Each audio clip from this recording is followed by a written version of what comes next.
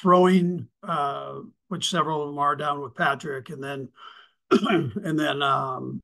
in Texas. So it gives the guys a little more time away from here, but at the same time getting some of their off-season evaluation work done, and the opportunity to move forward into this next season. As far as Rashee Rice goes, his situation, I'm leaving that like we've done most of these, just for the law enforcement part of it to take place, and then we will go from there with that. So you can hold your question. I have had an opportunity to talk to Rashee, and I'm not going to obviously get into that, but anyways, that part that part has been excuse me, has been gone through. So anyways, well, really with that, time's yours here. Thanks, Coach. Let's go ahead and start with Matt Derrick. Hey, Coach. Couple of quick questions for you. One, just a housekeeping question. You mentioned at the Combine that Ken Flagel had retired. Any other changes on the coaching staff? Yeah, so that's a good point, Matt. So Ken Flagel did retire. We were able to move Rod Wilson into that position. Alex Whittingham, likewise, will take a little bit bigger role from his position. We hired Louis Adazio into that quality control position there on defense. And Louis got a bunch of experience coaching. He also adds a flavor that he's been an offensive coach, a line coach, and at the major college level, and that'll give us some good productive information for the defense going forward. So able to add good quality into the mix here. We'll go next to Adam Teicher. Hey, Andy. I know you talked about Rashee Rice's legal situation. I'm not asking you about that. I'm asking about his football situation. Just curious what his status is right now. Is he participating as you guys get this started? And will he be participating when you move into the next phase and move it back to Kansas City? And Sid, I'll have another question as well. Yeah, so there's no real participation other than by Zoom. So he'll participate in that. But other than that, we don't have anything going on here that he would be involved with. So to answer your question, he's participating in the Zoom. Okay. And again, just a reminder on this, it's voluntary. So as we go forward, that's also another part of it. Right. And do you anticipate that when you move the next phase, it moves back to Kansas City, that it'll be participating in that phase as well? We're just going to take it day by day here as we go.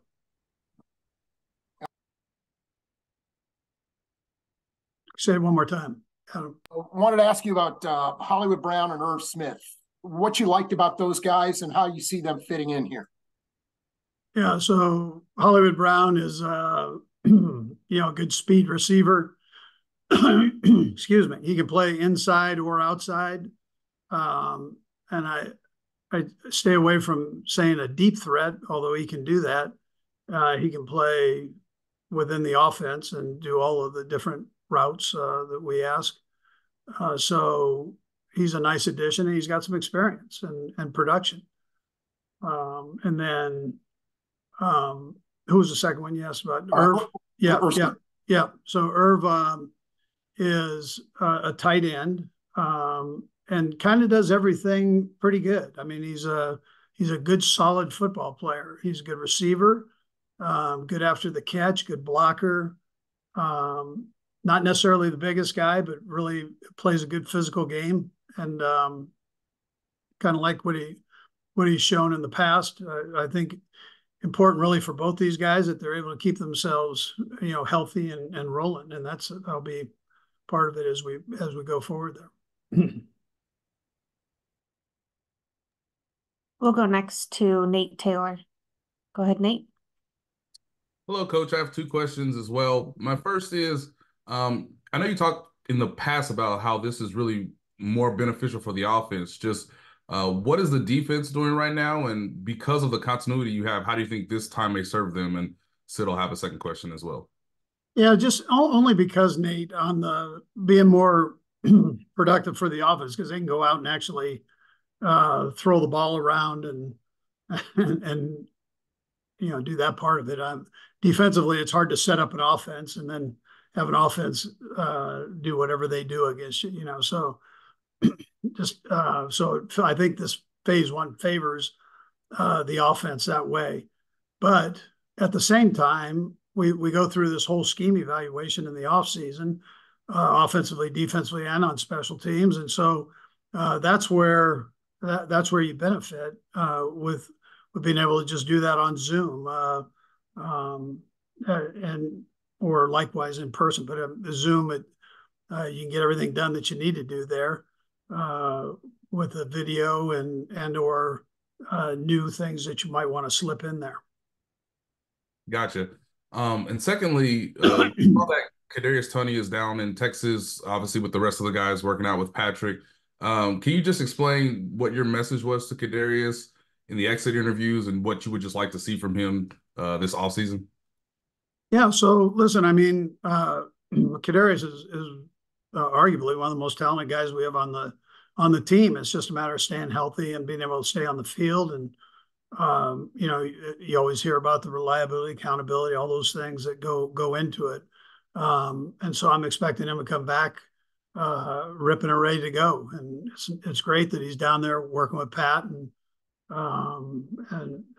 putting the work in. So that's that's a positive. But yeah, no, listen, we like Kadarius. It's just a matter of having him on the field. Let's go next to Sam McDowell. Thanks, Sid. I'll have a couple quick things too. Andy, you've used this setup with Patrick down in Texas, or he's used it for a few years now. What benefit have you seen of the past couple of years doing this?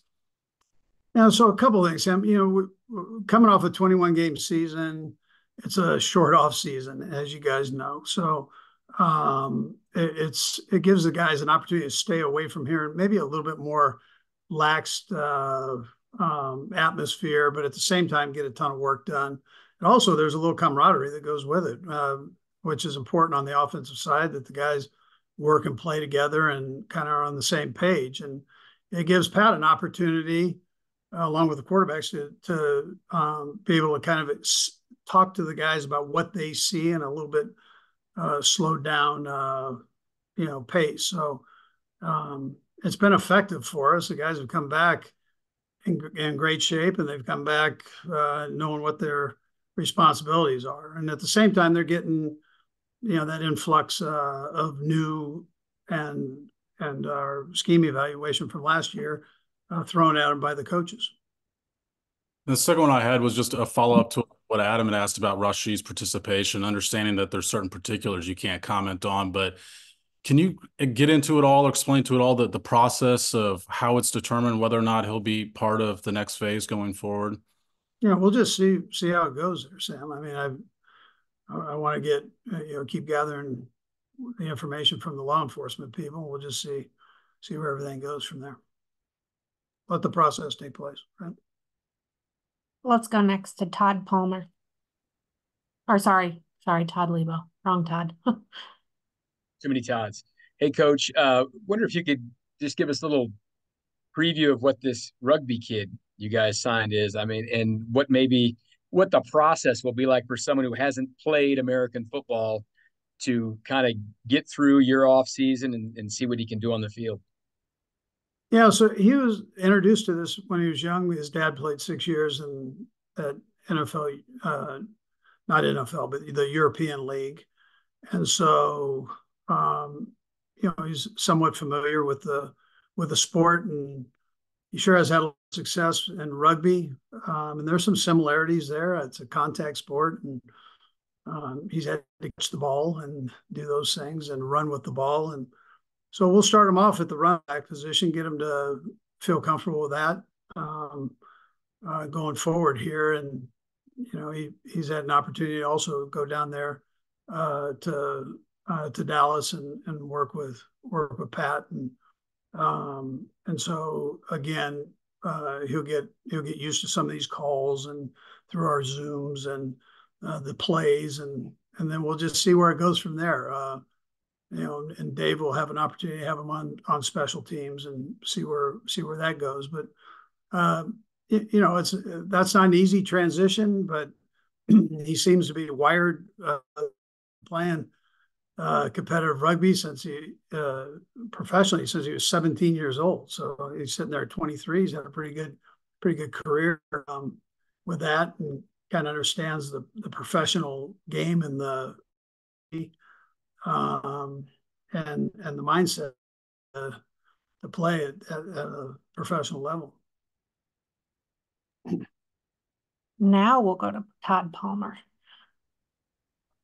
Hey, Andy, I appreciate it. I wanted to follow up real quick. Do you, and then I'll have a second question, but do you see Rees-Zammit, especially with the new kickoff rules, being a return specialist type guy? Will he be in that mix potentially?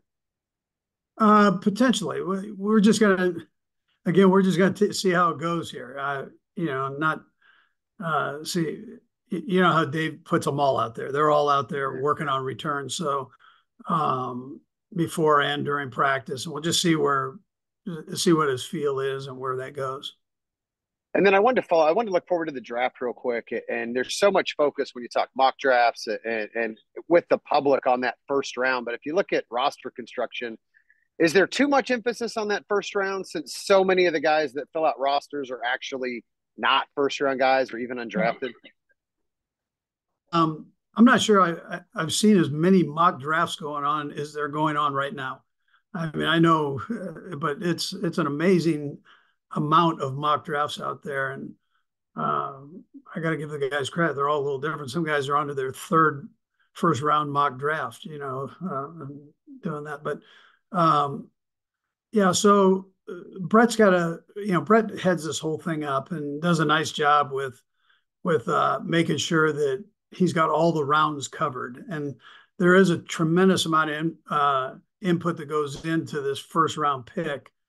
However, it also has a very, there's like a 50% success rate over a 5-year period for these first round picks. It's a bit crazy for all the time that's spent doing them. And so you've got to make sure that you cover the other parts of the draft, and you're right. I mean, all the way to the point where your college free agents almost become your second highest percentage of make it on these teams over that 5-year span. So it's you've got to really stay intact with the whole board. How you layer the board is so important, and stack it ends up being so important. And that order can be, I mean, you're one guy off. That could be your Pro Bowl player just by one guy. So the Brett spends so much time with the scouts and going in there and just bashing it out. I call it the lockdown. He locks them in there for 2-week periods, and they just beat it up in there and make sure that board is layered right. It's a tribute to his dedication on that thing. So. We got 3 left. Let's go next to Sarin. Coach, a couple just kind of connected, but you guys always, speaking of the draft, what Todd was asking about, always seem to, kind of be ready to roll if you didn't have the draft, right? You usually are 1 or 2 deep at every spot. I'm curious, one, at wide receiver, does that situation, because it's an unknown, does that bump up your value or your need at the wide receiver position? Would you like to be a little bit deeper there? And then also, I know left tackle, right now, most people kind of have Wanya Morris penciled in there. Are those spots that you still might like to add a veteran because of those situations? You're all over this thing. I can tell you're deep into it. So those are 2 positions. Yeah, we are looking at, but I mean, we're looking, Brett's looking at all of them. So you're sitting at pick 32. So it's a tough, it's tough to tell you what's going to take place there. It's a great thing on one hand to be 32nd because you've done okay, and then on the season before, but that's a long wait, and you better really stay true to true to the board, what's there, and take the best player you possibly can, at that spot.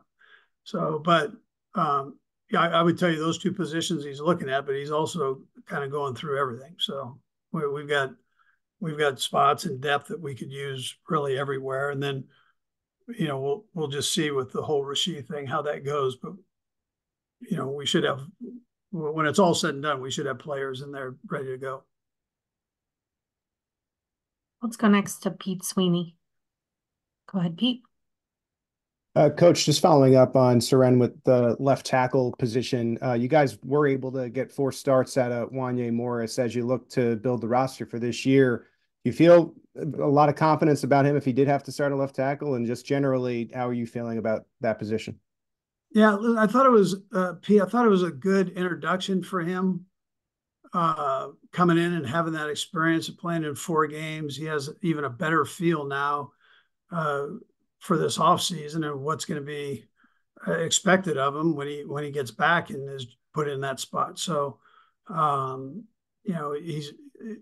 so there's got to be an improvement. There's got to be an urgency there,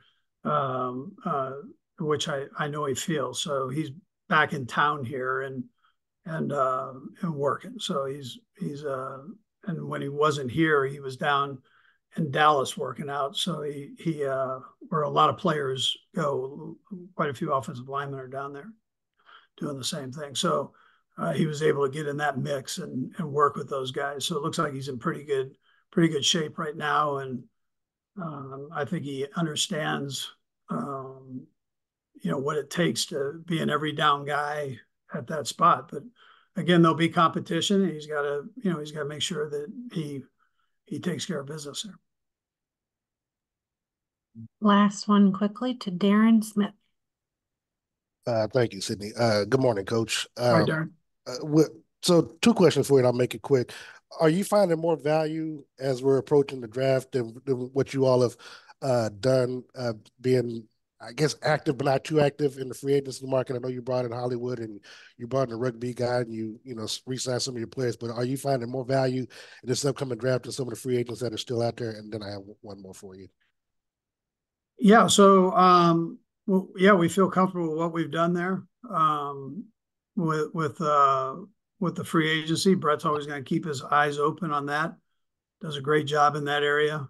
And I would tell you this part, Darren, the ability that we've had to bring guys back here, the quality of the guys that we brought back here, I think is a real tribute to, Chris Shea and his position, his new position now, and his guys. So, and then Brett for going out and getting in. We always thank Clark Hunt for this because it comes out of his wallet, and he's been, he's, like I always mention, he gives us an opportunity to win and in that area. So